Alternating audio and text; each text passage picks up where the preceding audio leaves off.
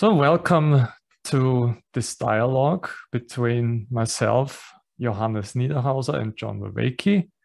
We already had two dialogues in this constellation before, one on John's channel and one on Johannes' channel. And I will also put a link to their channels under this video in the video description. Today we wanted to talk about the one and the many. This was a topic that was suggested by Johannes already in the first conversation as a kind of follow-up from the previous conversations. So yeah, I would just like to ask you to briefly introduce yourselves, and maybe you also just want to share some of your thoughts or some afterthoughts, something that you took from the last conversations. And then we will go into this dialogue. So maybe Johannes, you can start. Okay, so hi, I'm Johannes Niederhauser. I run a little thing called Halcyon Guild and Academy.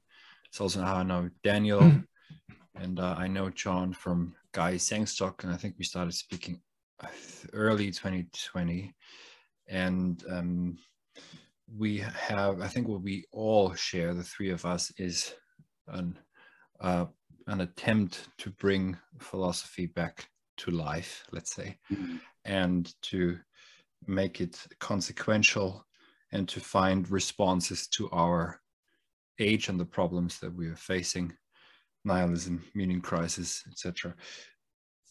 What came out for me, I have a few notes from last time. I think John ended it on saying there's the quest for, or the quest of formalization has run its course, is coming to an end. There's also a dark side of reason, which perhaps is beginning to show itself. And there's a musicality of intelligibility that is sometimes forgotten in the processes of rationalization, formalization. I remember John saying that the one is not system or shape, but musical, and can never be fully attained, but only approached. So I'll leave it at that for now, and look forward to discussing this with you. So hello, I'm very happy to be here. I've been in ongoing dialogue with both of these gentlemen, and very, very happy to do so and to continue to do so. Very enriching. And I think Johannes hit the high notes and high points very well.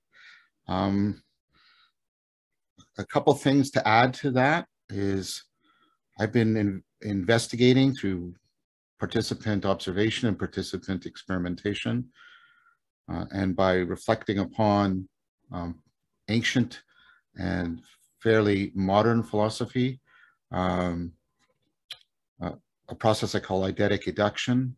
It's a new way of trying to understand the forms outside of formalization or the attempt at systematization, but understand them within a practice, a phenomenological practice by which you are transforming the way you are seeing and being in the world in a fundamental way. So this has not only epistemic, but ethical and existential consequence for you. And in that sense, revivify Plato's theory of the forms. I would like to come up with a different name, English name. That's why right now I'm sticking on the Greek word eidos, because form is so deeply associated with formalization. And so we're trying to talk about something beyond that, not before it, but perhaps beneath it and potentially beyond it.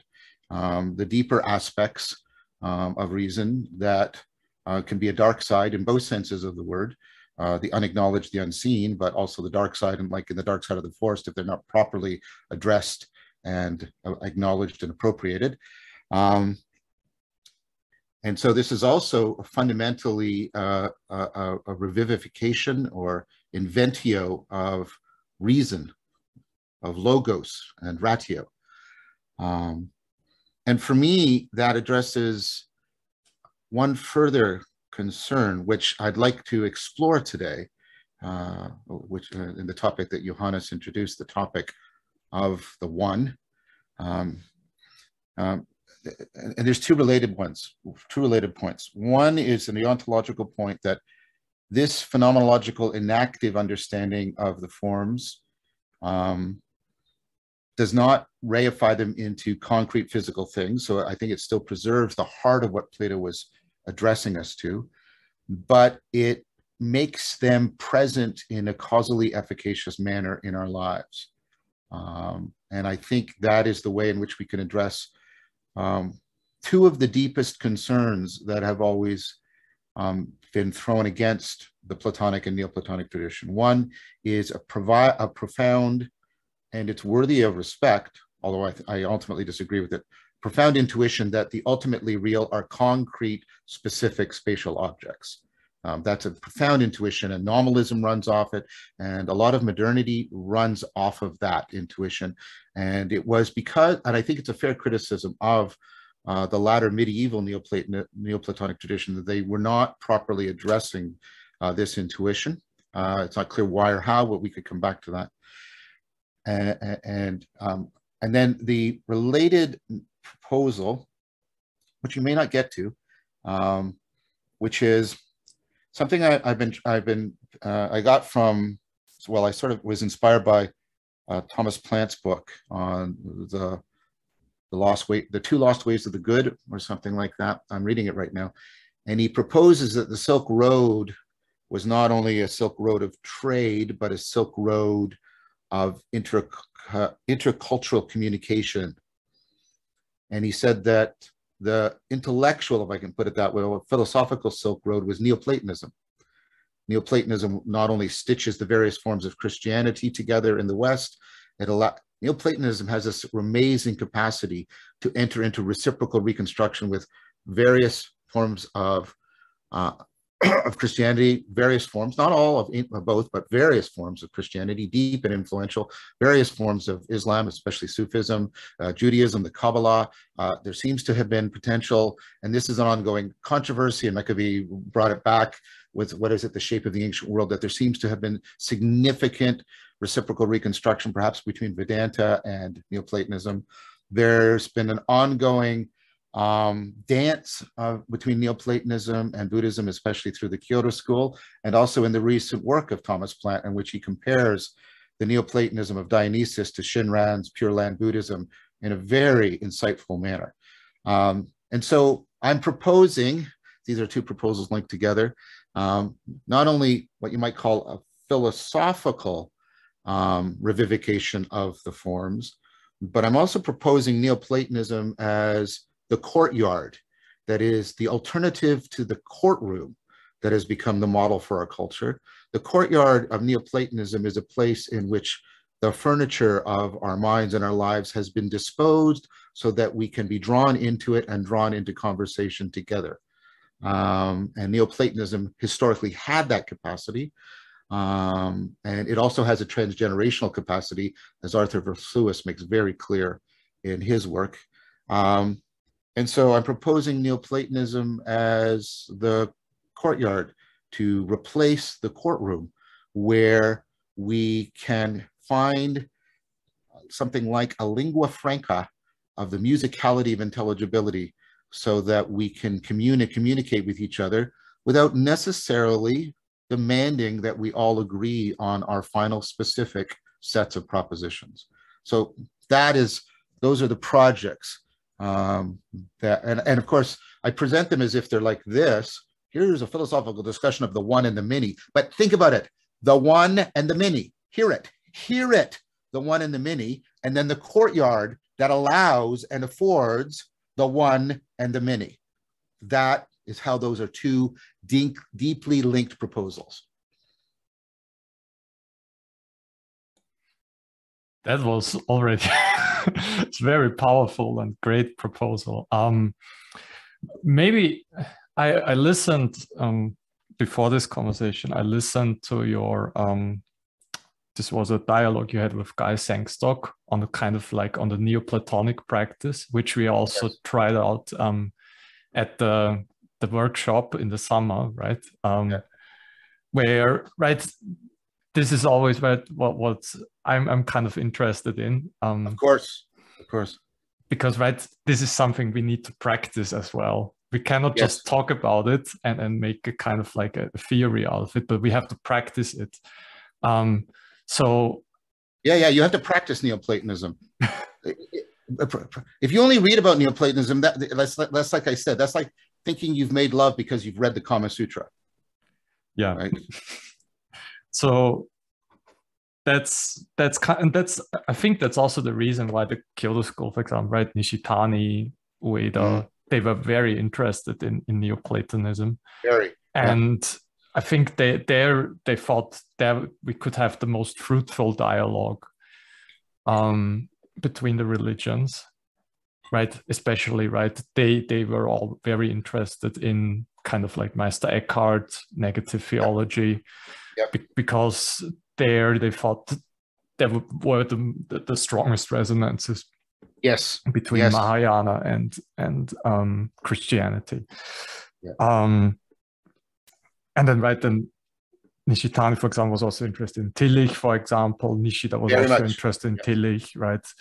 Then kind of like, how can we realize or practice theosis, kind of like, right, realize that the God beyond the God of theism, because that's kind of like where we got locked in. So yeah, I would maybe if you want, you can maybe tell us also about the kind of like the Neoplatonic practice with the levels of Sure. because I think that fits into this conversation. Okay, if Johannes is okay with that, I'll go ahead. That practice, of course, I will modify it by the time of the workshop, because that's what you're doing in a workshop. You workshop it, and then you go away and you do revisions and you do further reading and further practice and so on. So it'll overlap with that discussion with Guy, but perhaps it'll also have some new parts. So the basics of a Neoplatonic practice is I've coined a phrase to try and get it.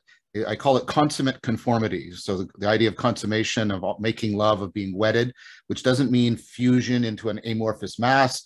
It means a tightly coupled rhythmic resonance with somebody in which they're indwelling you, you're indwelling them, and there's this reciprocal opening between you, etc. And so one of the things you do is you enter into basically a mindful state, and you try to sort of, first of all, just become aware of awareness, perceptual awareness, perceptual awareness of sort of actualization, imaginal awareness of virtual. Remember, virtual means potential, real power, and then sort of conceptual awareness of, you might call it like the eternal, at least those aspects of our experience that strike us as timeless and spaceless.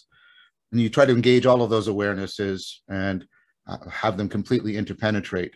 And so, first of all, there's that kind of integration of awareness into sort of all awareness of all awarenesses, if I can put it that way. And then what you do is you realize that there's a union in love, or a bleed between that taking place within you and without you. Your awareness is simultaneously in and out, and the affordance of your awareness is simultaneously in and out. And so once you get that state of consummate conformity, in which you are in union via love with from the depths of your psyche disposed towards the depths of reality, then you move through the levels. You move into phusis.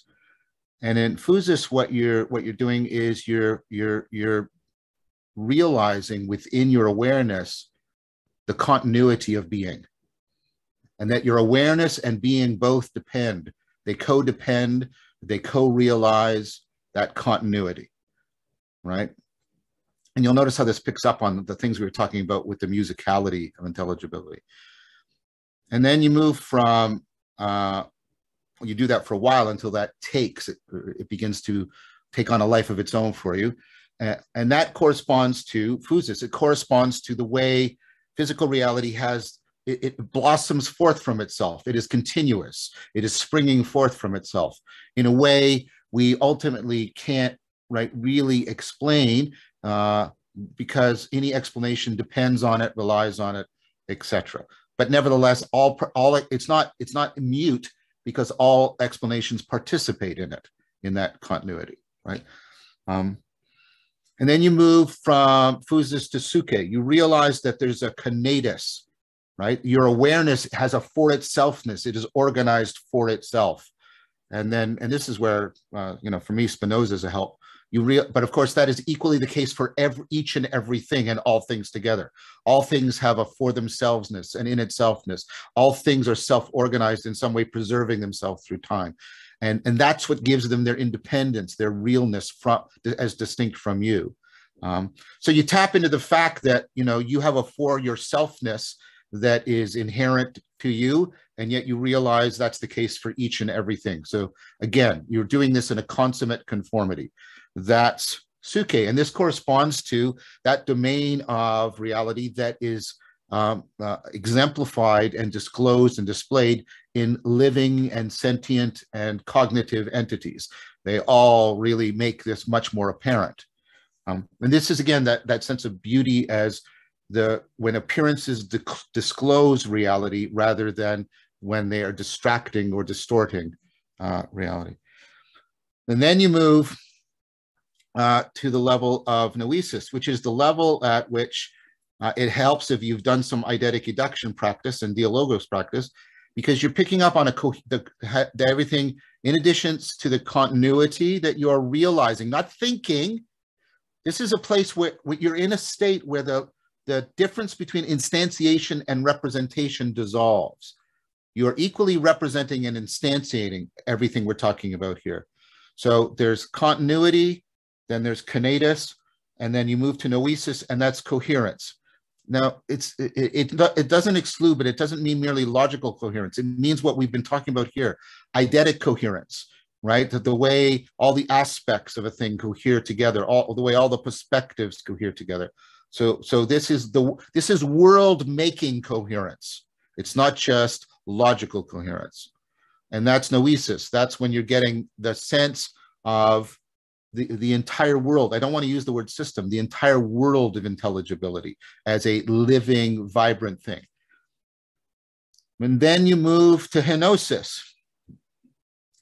And so noesis is the level of the eidos, of all the melodies, rhythms, and harmonies of the principles and patterns of intelligibility, and insofar as they whirled together, or to use an ancient word, insofar as they cosmos together. And then, of course, I'm picking up again on cosmos relates to beauty again. Okay, so that's noesis. And then you realize that there is a oneness that is a through line that is running through the continuity, the kinetis, and the coherence. There's a 3 in 1 and a 1 in 3 of all of those. And that oneness is not a thing, it's a principle. And that's to realize henosis, at least one side of henosis. What's emphasized in the later Neoplatonists, and especially made prominent by the Christian Neoplatonic traditions and the Sufi traditions, etc., is that there's a final stage, which is even that principle of oneness you realize in henosis is won by participation. It is not itself, right, the source of oneness. And then that's to move into theosis. So that's to take any sense you have of the principle of oneness realized in henosis as a symbol that is constantly affording you, but constantly also demanding you to try to go beyond it in this kind of perpetual action that Gregory Nyssa called epekstasis, the continual self-transcendence into the inexhaustible mystery of God. That's theosis. And that corresponds to what the tradition regards as the ultimate reality, because each higher level, so each lower level, and this is where I'm more like Erigena than a classical Neoplatonist, each lower level through emergence powers the level above it, but each level above by emanation regulates and shapes the level below it. And so there is dialogos running up and down throughout. And that, the argument is, the theoretical argument is that is the best disclosure of how intelligibility and its conformity with realness presents itself to us. But in the practice, we're not theorizing about it, we're engaging in theoria. We are actually contemplatively engaged in a consummating conformity to it. That's the practice.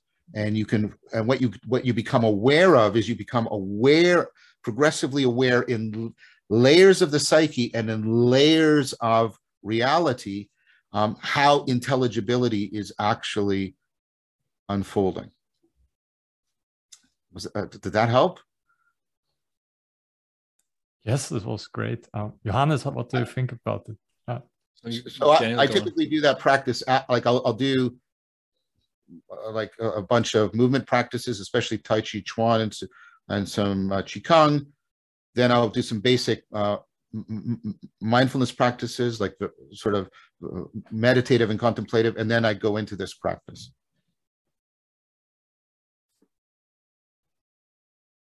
I'm quiet now, sorry.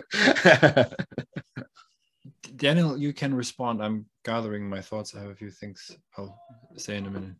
If you... Yeah, sure. I think right, for me the crucial point is that this is a criticism that Nishitani had towards the Neoplatonic tradition, kind of like he goes against right, Heraclitus and the one is a thing, and I don't think that's quite the case. I think No, in one is my okay. I had a lag on my computer. You're okay? You're okay for me? Okay, great. In another paper, right, Nishitani calls this the non beyond the one. So kind of like whenever we try to grasp the one, it slips away and kind of like withdraws into the none, so to say. That is really now the no thingness, that which can never be thingified, reified, and grasped.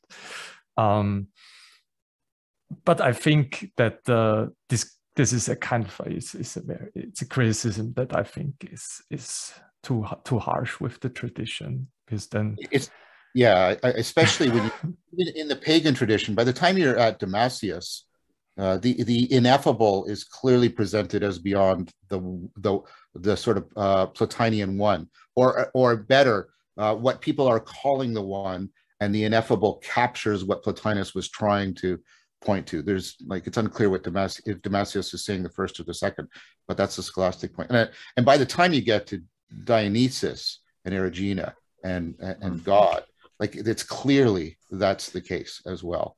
And so, yeah, I mean,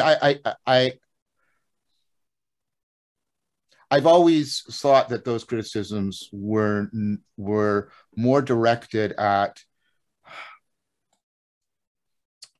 I don't know what to call it. I want to be more careful. It's hard for me to know if Nishitani is directing that against a deep reading of the tradition, in which case I think he's made a mistake. And that's what I thought when I read Religion and Nothingness. Or he is pointing to the way many people within academic philosophy have understood Neoplatonism. And if that's the case, its criticism is very well placed. Why does Nishitani or Nishida, I only know of it in Nishitani. Yeah. Why does he think that the one in Heraclitus is a thing? Because he says, for example, when he talks, for example, about the arche, the fire, the ever-living fire, that's kind of like our imagination is led astray, and then we think that there's a kind of thing that it's for him in Mahayana Buddhism, that the no thingness is articulated better, in his opinion. He has also late essay where he talks, for example, about the emptiness, which has always been symbolized, not represented, but symbolized by the sky.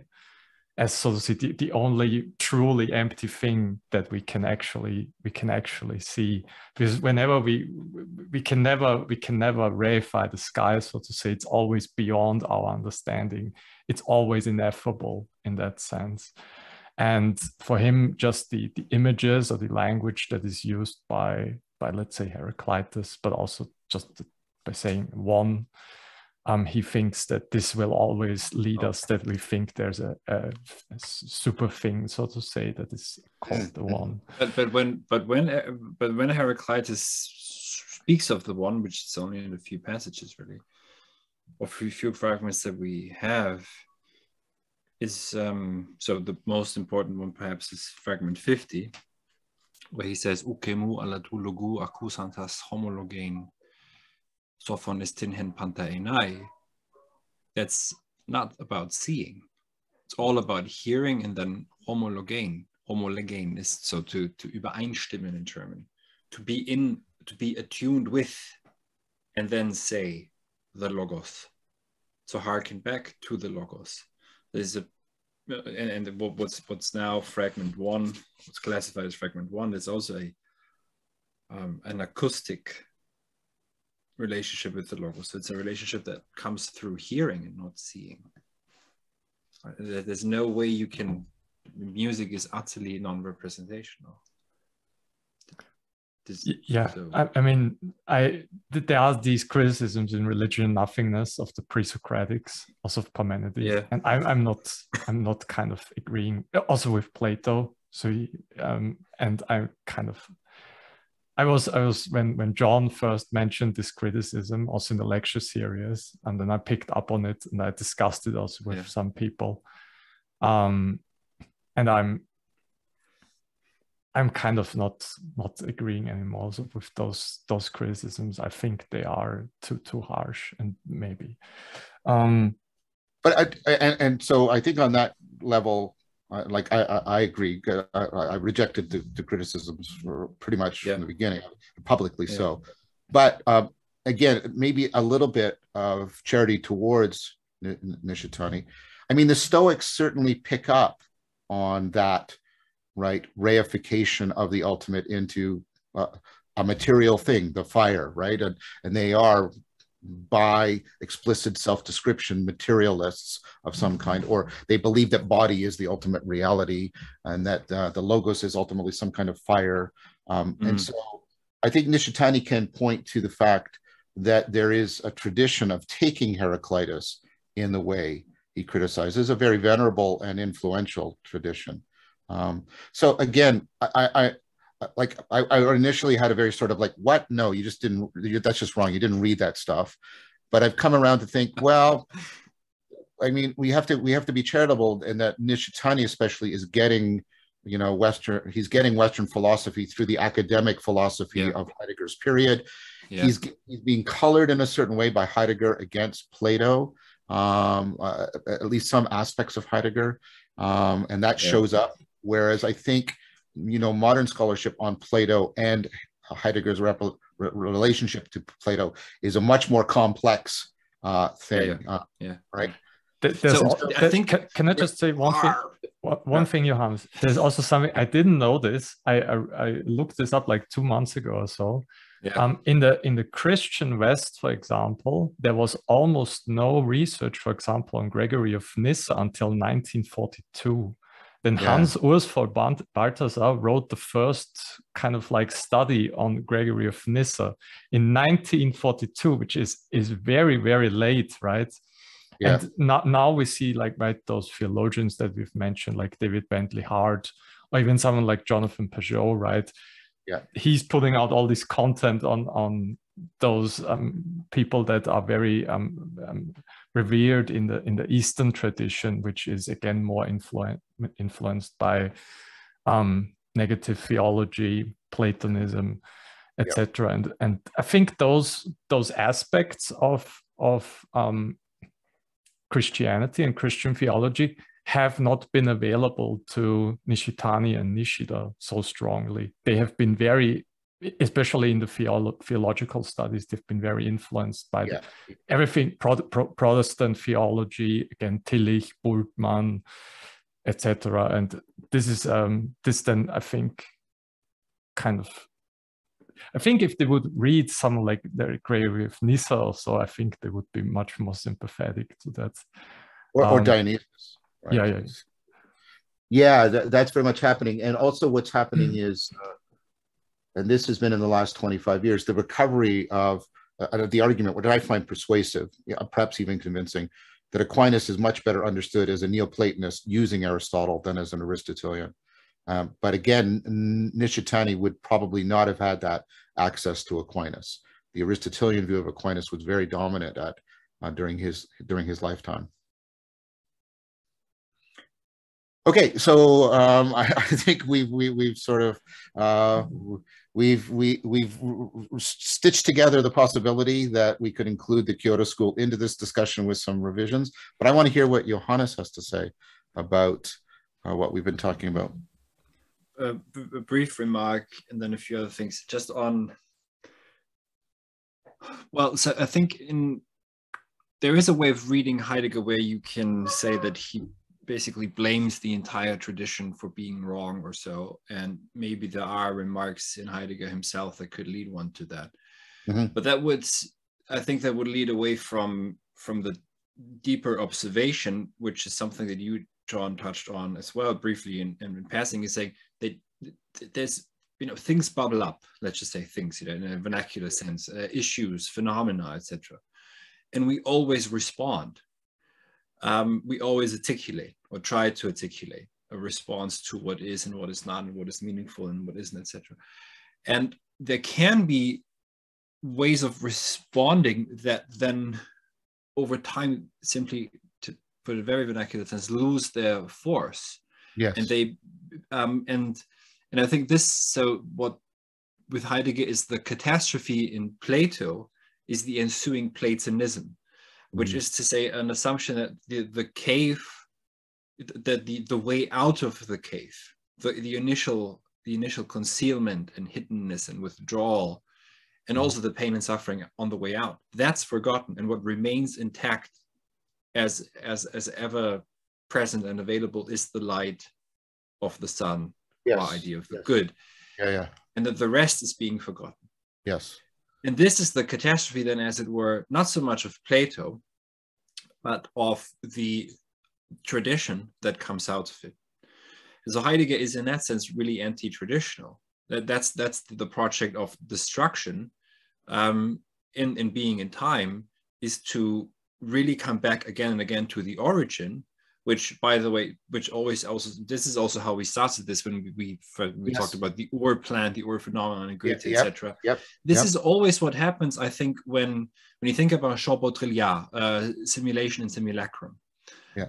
This isn't so much about technology. I mean, it is about technology, yes, but it is basically about a system of references that only references itself and can no longer go outside of itself or appreciate the alien, the other, the strange, the foreign, the weird, the uncanny, which means the unknown, but also the unhomely, and therefore it becomes a simulacrum that is purely at some point artificial, sterile, dead in the water, basically. And so this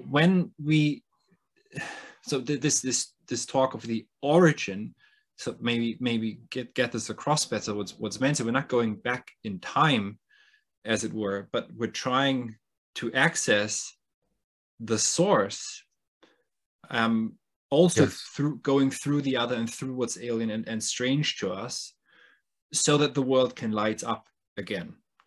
And there's no formula for it, as it were. And what you're describing, so I think what's important in this now ties me to, when I said I'm gathering my thoughts, and this is now coming together with when, John, when you went through the practice. I'm not going to go over everything again, of course, but I'm just going to mention a few words that came up. So theoria, which is now theory, and the old distinction since Aristotle of theoria and praxis, of course, has been instrumental for the West. But theoria used to mean a festive ceremony or a parade. So there is this, but also, of course, it has to do with, it is related to theos, and to seeing. So the Greek god Theos is not a god that is prayed to. They have, but so whenever there's a talk of theos in a Greek text, this is a dimension of seeing and being, of being looked at in a certain way, and then we look back at this dimension that's disclosing itself, and then we have to articulate something. This is all tied up with theory and a certain path that comes with it. But you also mentioned, you said the worlding of the world, and then used a different word, which is cosmos. Yes. Yes. And cosmos ties back with continuum and continuity. Now, if we look at where we are, and then I'll give the ball back to you both. Modernity is whenever it really begins, but also begins with the explosion of the cosmos, with the explosion of the continuum, which is not representational in this very strict sense of you cannot really draw it up, you have to think it through. And what Giordano Bruno does, and there's a very good book on this by Alexander Quire, From the Closed World to the Infinite Universe. Yes. What Bruno does is he replaces the Aristotelian continuum, which is a more or less a logical place, with a geometrical space, and then says, but what's outside of it? Yeah. And that's when it begins to pop. It begins to burst open. But when we're tying this back now to cosmos and continuum, then we're entering a different understanding of world, universum, if you like. By the way, also university, unum et versum. Right? That's the one, the many in a Latin sense. Yes. So there's a different understanding of cosmos and cosmology and our place in it that seems to be returning. I want to respond to that because I think that was astute and eloquent. I want to make very, very clear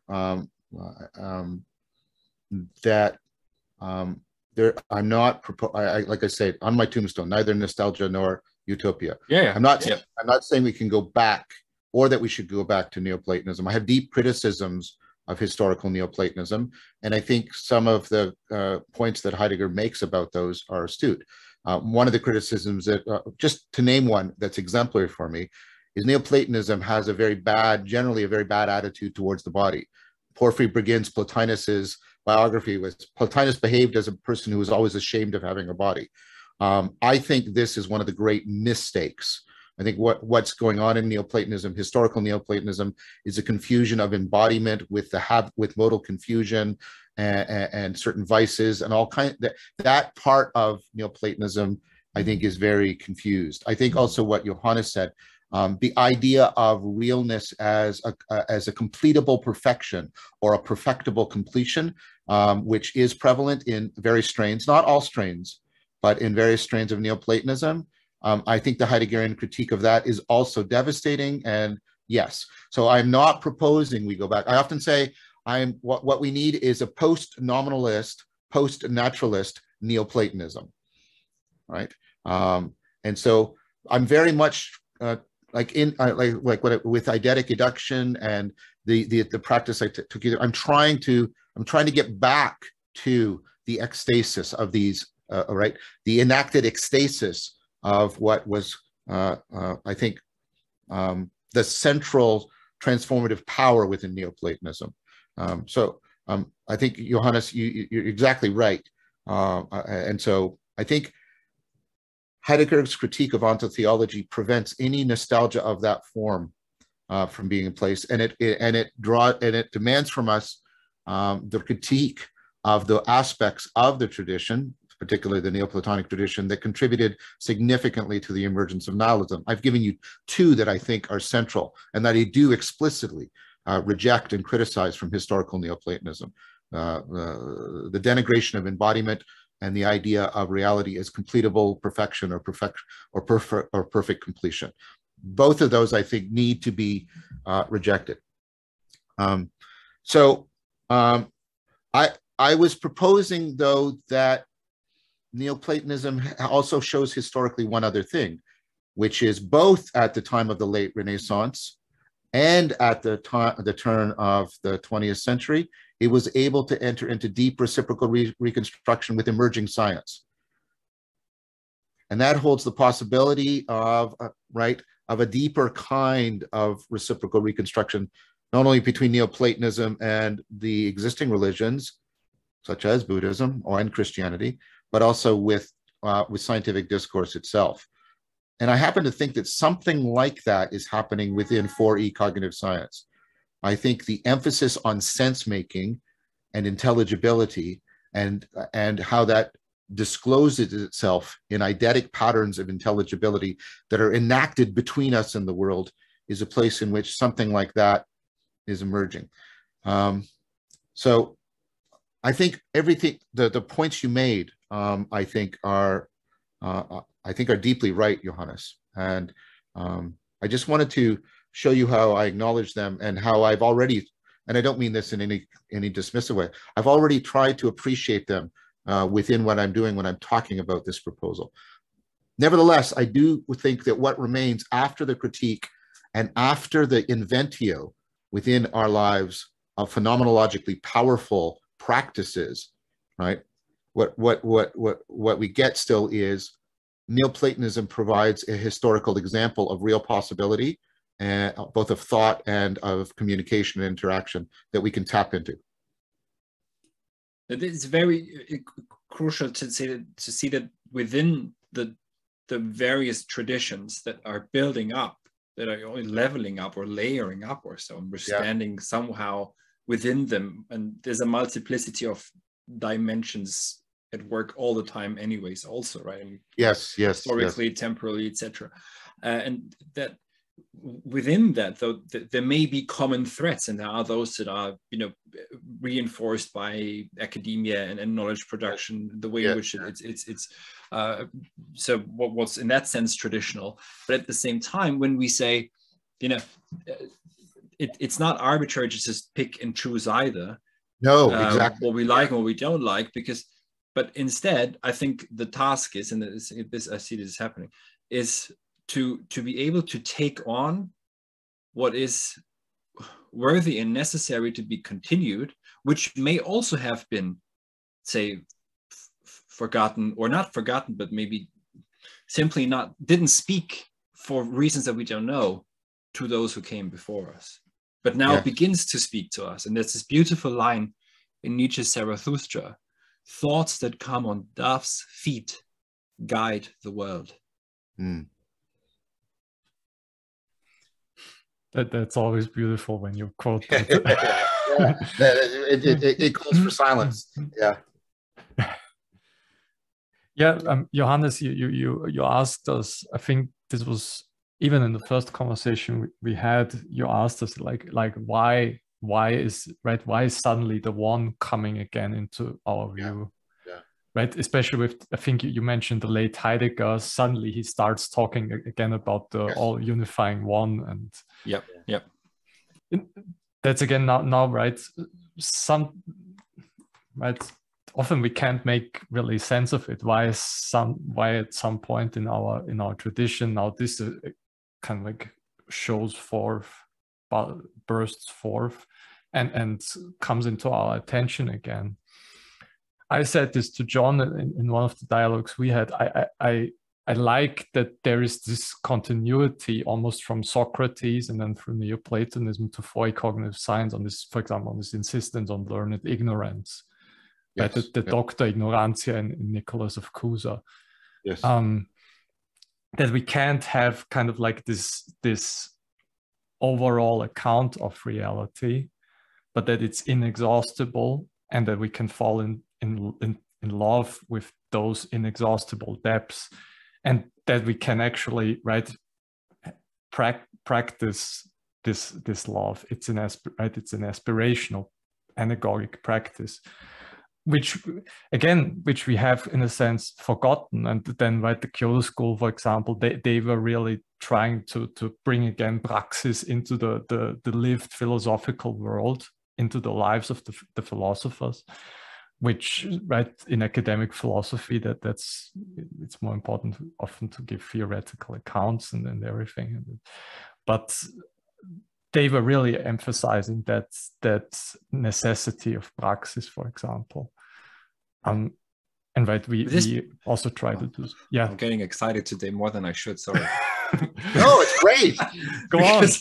No, because what's so strange. So it's not even about academia. That there's something, and I'm taking cues here from Reinhard Koselleck's Vergangene Zukunft, Past Futures, I think is the English title, where he says that there's something that occurs in the 18th century. We can trace that back, where Geschichte, history itself, becomes its own subject. And that this is also the moment when isms arrive, ideologies become important, because the future in a way becomes endlessly open and uncertain, and paradoxically, he points out, becomes plannable exactly for that reason. Yes. And that means that we now, this is all Koselleck, that means that we now begin to use concepts and isms, like all kinds of ideologies, in order to plan the future. But these concepts are ultimately empty of experiential content. There's no practice included in them. So there's no experience that goes into these concepts. So, we're trying to create the future or generate the future or produce the future or influence the future, manipulate, etc., etc. And we've been building up hundreds of years now of concepts that have almost no experiential content. And what I'm hearing here and in all the work that both of you are doing is that there needs to be a return, maybe a bit of this, yes, but also it must be grounded in practice and therefore experience. Is that? Yeah, I totally. I mean, I originally saw this in Spinoza, but then going backwards, I saw it's actually really, it's the heart of the Platonic, Neoplatonic tradition, which is there are important truths that are only disclosed in profound transformation. And so this is the opposite of the Cartesian project, the Leibnizian universal calculus, right? It's the exact opposite. It's no, right? And Daniel said it, like, our movement into the future is properly understood as aspirational, right? It requires significant transformation of ourselves, and it discloses, that transformation discloses real possibilities, realizable possibilities of the world to us that are otherwise inaccessible to us unless we go through unless we go through aspirational transformation. And I think that, for me, that is the heart of what I might call Platonic spirituality. That and the claim that transformation of the self and the disclosing of the reality can mutually support each other in anagoge, which is the parable of the cave. I think those two things put together, aspirational transformation, and that can satisfy the two meta desires of human beings for inner peace and real contact with reality, that they can mutually support each other in anagoge. For me, that is the heart of Platonic spirituality. And I think that, to use Johannes's word, that is something that has been backgrounded in the understanding of Plato and should be foregrounded. I've been trying very hard to reprioritize the anagoge as the centrality of the Platonic corpus, that should be at the center, not the theory of the forms or the political organizations, the things that have been emphasized, but precisely that. And that's the part right. And then the Neoplatonists said, you can take that anagogic spirituality and you can do reciprocal reconstruction with the best science, namely Aristotle and the Stoics of the day. Those are the two great promises that I think are still viable for us today and should be exacted for us today. That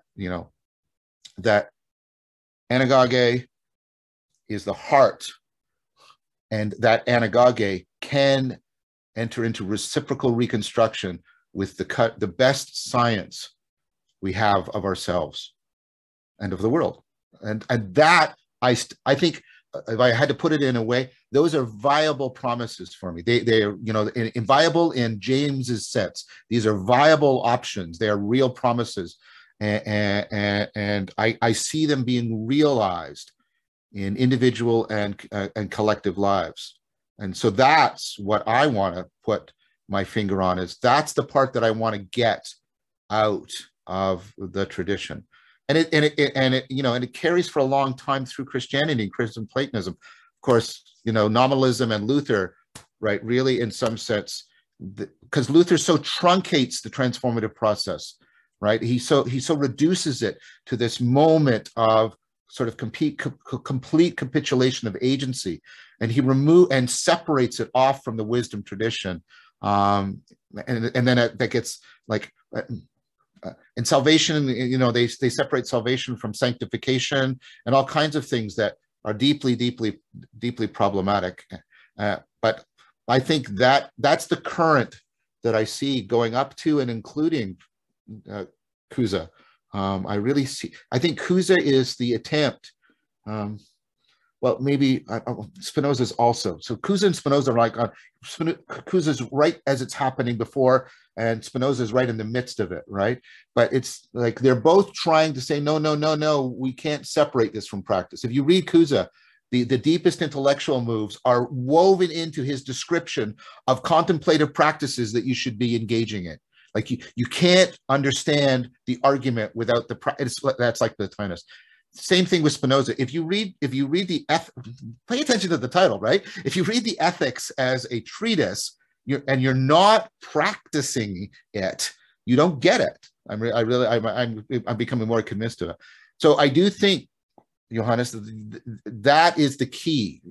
You're really on fire today. That is the key of what I see, and I think that was the key also that the Kyoto school was resonating with in people like Eckhart, etc.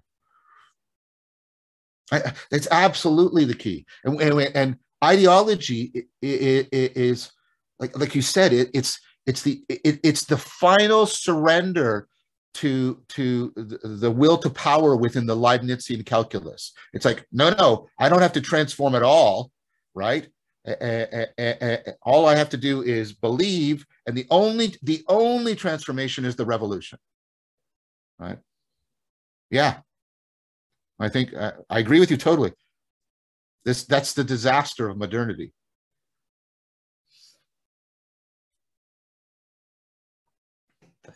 Daniel? You seem to want to say something. Yeah, but I'll be quiet. No, your enthusiasm has been really infectious and really insightful. It's been really wonderful.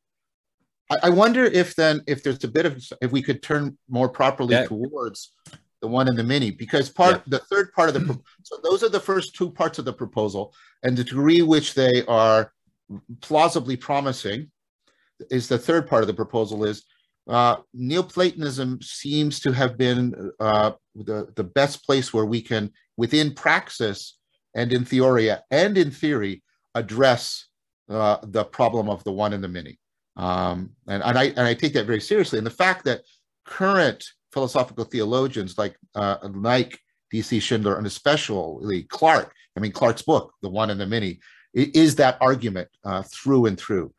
Right, that Neoplatonism gave us a way, and I want to use this verb, and I want to use it the way it's used in the word Israel, where we're wrestling with God, because wrestling is also a form of conformity, dynamic conformity, right?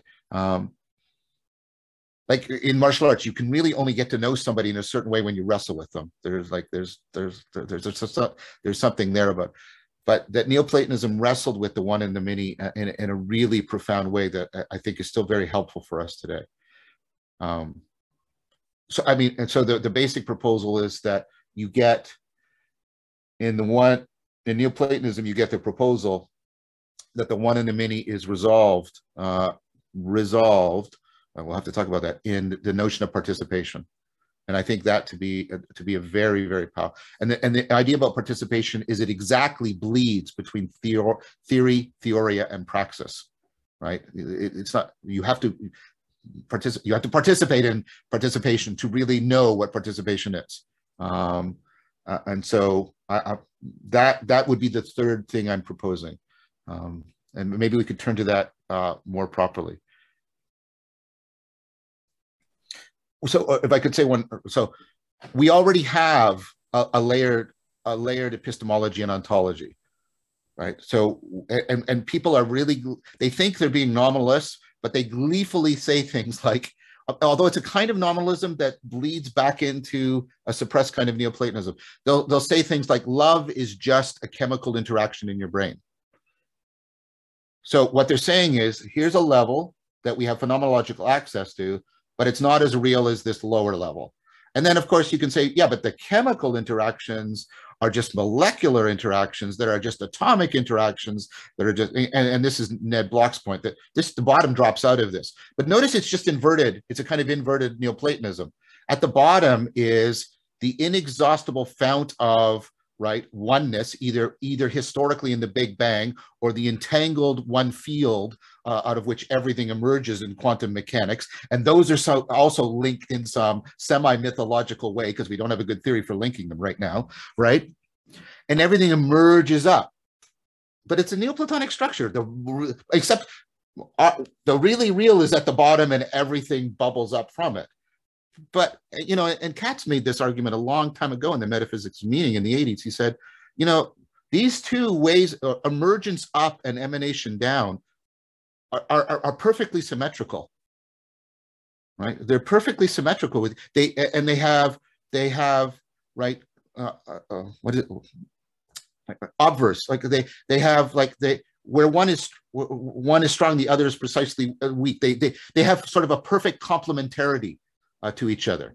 So, you know, the bottom up people can sort of explain the causal power and emergence of things, sort of, but they can't explain why there's a normative, intelligible structure to intelligibility. Right? The Platonists have traditionally had the problem, they can explain why things are intelligible and why there's normative, why there's the true, the good, and the beautiful, but they can't explain why it has any causal power. That's been their traditional problem. And so I think later Neoplatonism, especially Erigena, in which emergence and emanation completely interpenetrate each other and take very seriously the complementarity and the symmetry, I think every argument that relies on emergence can just be inverted and be an argument that relies on emanation, for example. Right? When, oh, but you know, everything emerges up from the quantum realm, or everything emanates down from the cosmic realm, right? Okay, and so I think that Neoplatonism actually can respond to our scientific ontology in depth, and at the same time, like I said, what I'm trying to do with eidetic induction, go to the heart of our the phenomenology of intelligibility. And that's why I propose it as an excellent candidate for telling us how to not only think about, but how to enter into right relationship with the one and the many. So that's the proposal. There's a lot more, but I'm trying to give the gist of it as quickly as possible. So I apologize if it's very sort of sketchy, but I'm trying to make it as clear as possible that what the third proposal is. No, I think that's great. And right, for me, maybe the key is also then, right, and how do we realize this, right? How do we practice it? Because I think that's in a sense also, that's what we have to do. We have to practice it and realize it, and so to say, realize that neither just emergence nor just emanation kind of like can give us this complete ontology of reality. And don't you, I mean, am I reading into things? But don't you see that in Nishitani? That's exactly that's exactly what's going on in Nishitani, right? It's this and this are both wrong. It's this, right? It's like I don't know how to do it. My hand gestures are failing me. But that I see that what I proposed as resonating deeply with what Nishitani is trying to get us into, right? He wants us to really realize the real self-realization of reality, right? And that's his definition for religion. Yeah, and he always he makes those kind of like moves where he kind of like goes up and down, and he calls this movements of say circumcision or interpenetration. Yes. I think that's still the best word for what you kind of like try to describe. I agree. I agree. Yeah, Johannes, you looked enthusiastic. Go on, Daniel. No, it's I mean, Nishitani is kind of like dancing through the layers a little bit in the text, Yes. and you kind of like you go with the flow in the text. It's almost like a magical incantation what he's doing. It's kind of like a rare. It's one of the most participatory texts I know. So much.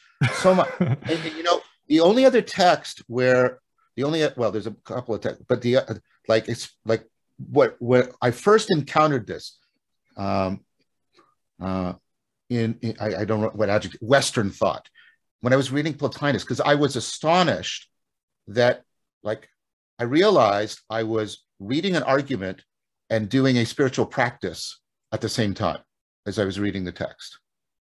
And I thought, oh, and like you said, the only place where I had seen that before was in Buddhist philosophies, and especially in Nishitani, where you're like, it's as much adverbial as it is adjectival, right? You're not just getting predicates that you put into propositions. You're getting perspectives that you're enacting, right? Right. And so, yeah, I think that.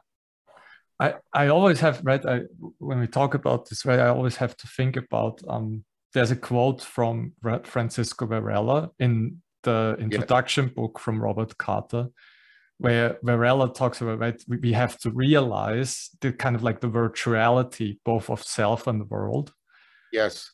And that we're not static selves, and the world is also not static, but there's always this real possibility with which we learn to kind of like in praxis, we have to engage in and aspire to and realize those steps constantly, right? And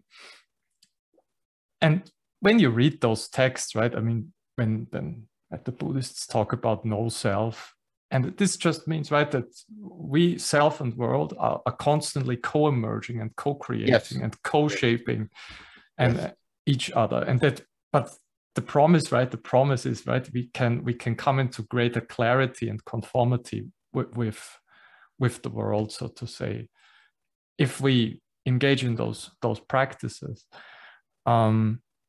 And yeah, the only point I can just make is, right, even Nishida said that his own ontology,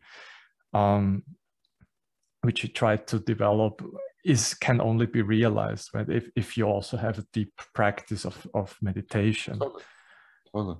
And that's, I think, it's one of the most fruitful attempts in this, again, in this bringing back a deep unity of theory and praxis in our time. That's what I see in the Kyoto School. And that's also what I see in your work. That's why I kind of fell in love with your work, because you're also emphasizing this so much. I mean, it's become a prioritization heuristic for me. I prioritize engaging with thinkers that do that. Of course, I read other stuff. You have to read other stuff, historically, scientific, and that's totally legitimate. But to use Quine's model, what's at the core of my web of beliefs is the belief that we should prioritize those kinds of work, not just text, because we have to work with it in the way we're talking. So I like the term work. Maybe there's a better German term. The Germans always have better terms, right? But there's I tend to focus on the works that have that characteristic to them, Daniel. That's becoming a guiding heuristic for me. I mean, we could almost say that the university used to be that locus of that practice, which is why it is called a university. And for some, multiple reasons why perhaps it's either currently lost a bit of its ways, or some would argue this is it. We don't have to talk about this here, but so this is not, I wouldn't say, at least personally, that anyone who's ever taught at a university, including the German idealists, are completely off, and they were all just per se wrong or misguided because they were teaching at university. No, I mean, it used to be a very different place. I think one of the things that Heidegger suffers through, and he makes this public very early on, 1929, at his inauguration, you have the guts to do this, at his inauguration lecture in Freiburg, where he says, what is a university? At this point, it's just a superficial, external, bureaucratic organization. Nothing ties this into one anymore, what we're doing. Yes. And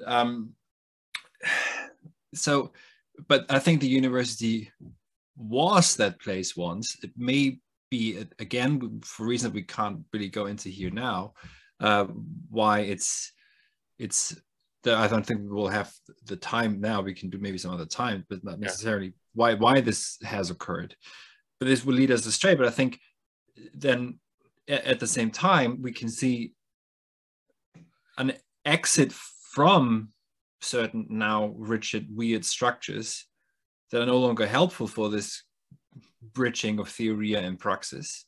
So I think, this exiting from is necessitated, but also enables us at the same time to come together here and other places and explore this further, which has been forgotten within that place where it, so we can make jokes about how Hegel was almost like a prophet when he spoke at university, but in some sense he was not prophetic, but he was in some sense a priest-like figure, and importantly so, because he channeled something of meaning at the university, which then spread through the city of Berlin and further. And that is no longer the case. It's now encapsulated. The papers are, as again, we're back in the simulacrum. We don't have to go into a machine world. It's the reference system that references only itself and doesn't go back to the original source, or doesn't try to make an original experience with the source. So reading a text, I just wanted to stress this again what Daniel said before, and that you agreed with, John, is that reading a text such as Religion and Nothingness isn't, just information, but can be a transformative experience if we let ourselves in on that, if we allow that to happen and to be done to us. I mean, there's a certain suffering aspect to it, right? But all, you have to be open to it. So it's somewhere in between active and passive. So I'll leave it at that for now, and then maybe I'll say something on the one of the many in a bit, in a couple of minutes. So, well, I think the point there. There is a specific point about the university. I mean, the university used to be the home of the liberal arts. They were liberating, they were transformative, and they were the place where you talked about the one and the many, hence the name university. And all of that's gone. All of that's gone. The idea that this is a place where you undergo aspirational transformation, Agnes Callard has written about that, is something that is sort of given lip service to, but in funding and practice, it's marginalized. And the idea that we are going to reflect on the one and the many in a profound way that will resonate with the lived intelligibility of real lives. What? That is not given a kind of centrality. You may take a philosophy course here or there, and etc. So I agree with that critique. We should talk about that at length at another point. I guess what the point I want to get out from that, though, was you dropped a really what I thought was another one of your golden nuggets from today, which is, right, you were saying it's neither active nor passive. We have to participate in it. And this is what I mean about there's something the fact that our deepest right relationships are participatory, I think, discloses something about the nature of reality itself. That our capacities for self-realization in both senses of the word are ultimately depend on both ontologically and psychologically the self-realization capacities of the world, and that we need to recover that. And again, I think this is a very clear point. And think about the convergence it gives us in Nishitani and in the Neoplatonic tradition, at least the parts of it that I've been trying to emphasize. And so I think that is it goes right into the wrestling we do in our lives. And Heidegger made this very clear, that we background it so deeply that, but at some level, we are trying to get how being can be so one and so many at the same time. Look around me. There are all these beings. They're so radically different from each other, yet somehow they're all one in being. And the pre-Socratics, and Heidegger's right about the pre-Socratics are starting to going, like, right, they're doing that about that. It's like, do you see this? Do you see it? What? Heraclitus, you're so dark and all that, right? But like, they're trying to say, do you see this? Do you see this? Do you realize this? And I think waking people up to that, I mean, that's what Heidegger did for me, and Spinoza, and then later Plotinus, is like, oh, right. I'm acting as if I have resolved this. I'm acting my life as if I've resolved this, and I haven't, and therefore I am engaging in a profound kind of bullshit, a really profound kind of bullshit, because I'm acting as if I've resolved the one and the many, instead of coming in astonishment and wonder before it, and then engaging in profound transformation in order to get into right relationship with it. That's right. Go ahead, Johannes. To translate this, to resolve. So what I think what you're saying is that it's not about finding, and we could, a formal, logical, explanation or solution to the problem of the one and the many. To problema. Greek, the Greeks. What does it mean? It means cliff, edge. Yes. That's and it means riddle, and yes, problem in some sense, but inherently it has its solution within it. But the to problema, so the blema is the same, it comes from ballo, which means to throw, which also you have in symbol, to throw together, in diabolos, to throw through and through, the devil. And the problema is that which is thrown in front of us and throwing itself up there. So once we have climbed the cliff, it's not gone, it doesn't disappear. What is transformed is where we stand, and our relationship to it is a different one. Yes. So it's not about, because to solve can also mean to dissolve and really auflösen, right? And the analytical approach is, so lyo in Greek means to destroy. Analyo means to dissolve. So any kind of analytic is really to dissolve, which is important sometimes, because then we have all these premises and all of this over here and another. But then we need it to come back together again, not purely. And so with a problema that is coming, so this is not about dissolving, but participating in it. Yes. And jump in anytime. I think we see that in fragment B10 in Heraclitus, where he actually makes a reference also to the melodic. So he speaks of synadon, diadon. So, tuning together, coming attuned together and sounding, but also diadon at the same time. So two participle gerundive constructions were coming together, sounding, attuning alike, and then not. And then there's a distune or so again. And then he says, kai ek panton hen, kai ex henos panta. And out of all, one, and out of one, many. Yes, exactly. But always continuous. Yes. We're back with continuity, the continuity of the one and the many. Yes. Yeah. The only thing I could add to this, right, Johannes, we talked about this 1 year ago, right, in the early Greek seminar, right? I did this, right, this little talk about the medial in Greek language, because right, this in Heraclitus it's middle voice. The middle voice. That's kind of like it's kind of like in language. This is the English language is maybe useless about this, I know. I found a paper by German philosophy professor who wrote on the medial in Nishitani and Nishida, saying that they are also implying this this medial all the time, because in Japanese you can do this better. And it's kind of like, it's the best, I think it's the best grammatical form that also expresses this deep participation. They're kind of like, it's almost as if things are moving by themselves. It's like reality realizes itself, the world worlds. And this is kind of what Heidegger tried to also express in those phrases that when you hear them for the first time, they sound very cryptic, right? But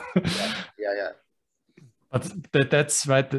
There's this kind of like, it's a poetic aspect, I think, of what we are talking about. So I would pick up on that and say, yeah, English is impoverished with respect to the middle voice, but we people trapped within English, we can enact the middle voice within the we space of dialogos. And that is why I think dialogos is so important. And I think what you see happening in these practices, and Guy Senstock and I have talked about this a lot, is, you know, how first of all, you constellate and cultivate the philia, but it doesn't always, but it can turn towards Sophia.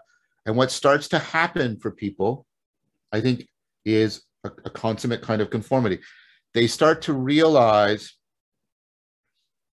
that the dialogos of interpersonal being resonates with the dialogos of being. That being is in some deep sense dialogical, and they are participating in that when they are realizing dialogos in these dialogical practices.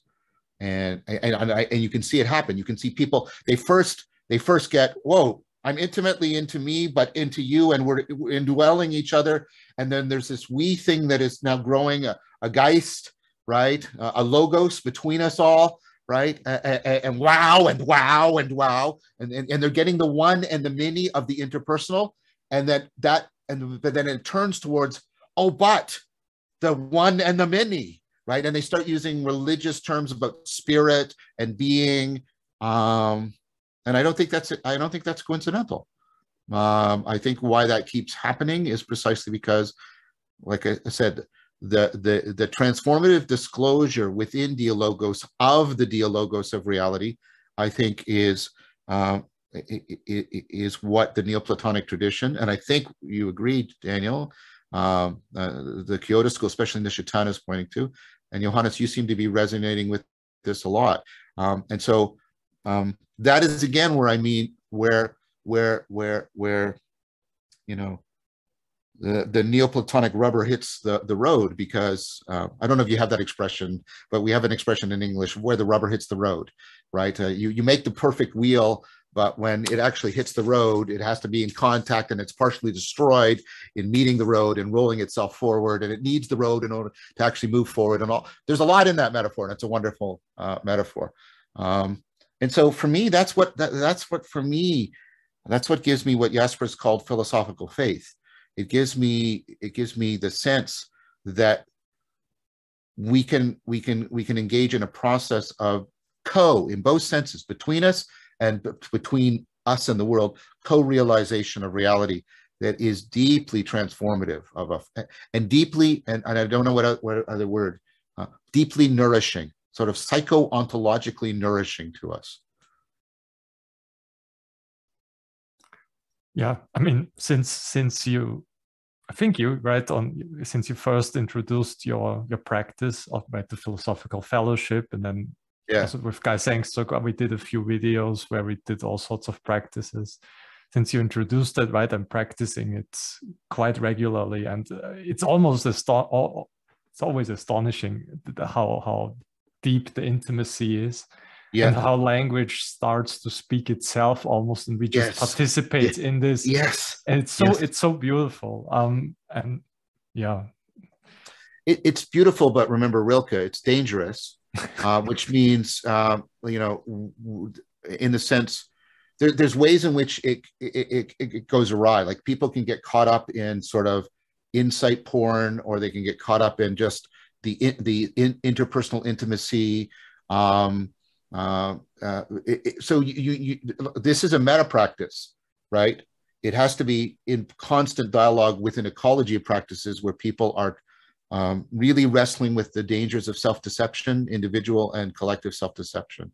And that has to be constantly wedded to dialogical practice. I've been saying this, I said, what distractions are to mindfulness practices, projections are to dialogical practices. And projection comes up a lot with negative and positive. And so getting people to become aware of that and the way it can disrupt, I've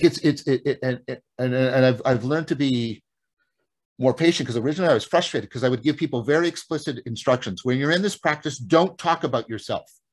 Don't get into autobiography. And you visit the rooms, and people are doing their autobiography. And I'm saying, no, stop talking about yourself, right? Don't do autobiography. You're trying to draw the other person out and afford them giving birth to their thoughts. And they'll go, oh, right. And so we're talking very positively about all of this, and we should. I'm not denying that, but I do want to note that we have to, right?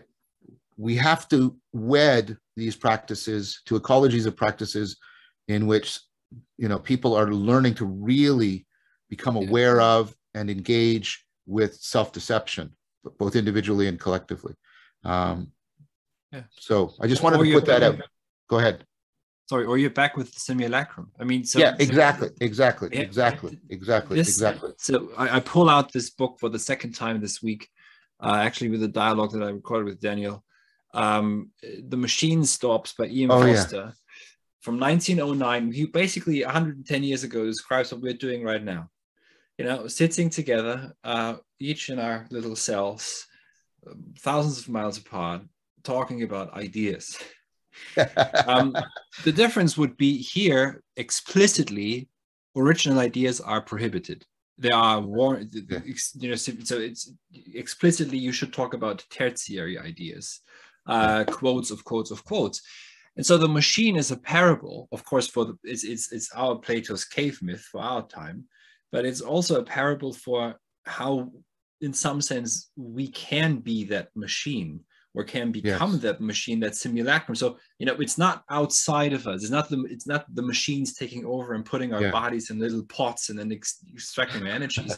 That happens maybe to a certain degree, but it's the way in which we reference ourselves and our being with others, that we can either be in the simulacrum, and we sometimes will have to be, right? We also need simulation, etc., in order to learn something, for example. But then we have to step out of it, and step out of it, and step out of it. Yeah, that's how the machine, as it were, stops without stop. Because we talked about technology, etc., also last time. How you call it performative self-contradiction, I think. Yes. How we, so if you wonder how to stop the machine, respond differently to the machine, as it were, and step outside. Difficult enough, and every stepping outside isn't absolute or final. No, you haven't reached enlightenment. Oh, here I am. I'm enlightened now. Just no. The moment of enlightenment is perhaps where the real work begins. Then, as it were. I just wanted to say, I don't know if you know this, because you made reference to the Matrix and how it's not, blah blah blah. Right. Yeah. In the original story, the machines actually use the computational power of the human brains, and they network it. It's not energy that they're extracting from us. It's the capacity for intelligibility that they're incorporating. And so it's a much more participatory metaphor. I don't know why they abandoned that. I guess they thought the audience couldn't grok that or something, because it makes no sense that we're an energy source. Oh, we're like a battery. What? Right? A combination of fusion and what? If they have fusion, they don't need this. So the story falls apart. And it's unfortunate, because if they had done what they originally thought, it would have been a better parable, precisely because we would be participating, like you said, at the very fiber of our meaning making in the machinery. And I think I would just wanted to throw that in there because if they had kept the original intent, I think it would have been, to use the way you've been using this word, if they had kept their original intent, it would have been closer to the origin in a powerful way. So I don't know. We should probably start wrapping this up. I just wanted to say, yeah, go ahead. We should wrap it up. Right. I just wanted, it was great talking to you. Thank you for coming. I thought this was a really enriching dialogue. Maybe we'll have another one at some point. Yeah, I would just like to end it there. And thank you both.